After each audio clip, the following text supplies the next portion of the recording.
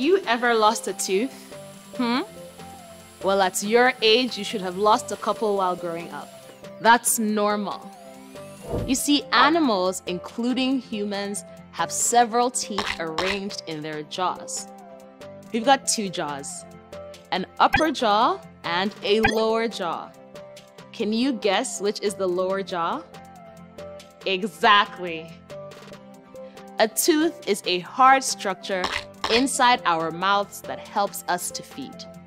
And we have 4 kinds of teeth. Right at the front are the incisors. Humans have got 4 incisors on the upper jaw and 4 incisors on the lower jaw. Incisors help us to bite and cut into food. Think of crunchy carrots. Next are the canines. They are at the sides of our jaws.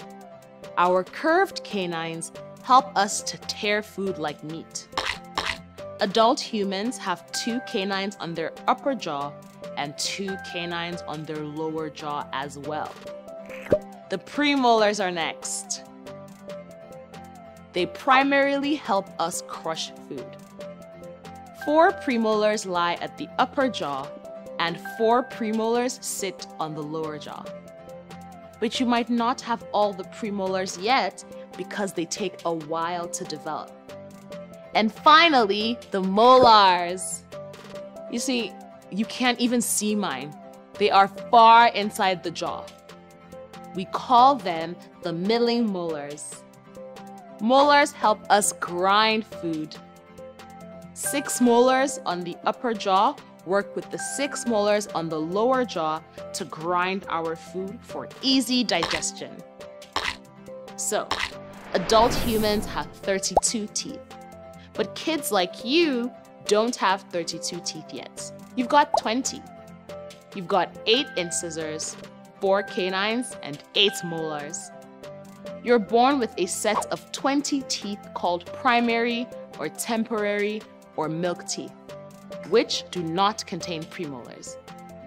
You do not have premolars until you've grown some more. As you grow, your primary teeth fall off and are replaced by your permanent teeth. Yes. So you've learned about the sparkly white teeth in our jaws. Remember, the incisors help us to cut into food. The canines help us tear food.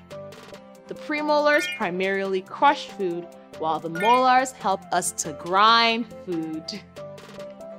Our teeth are very important. They help us feed properly and give us a nice smile.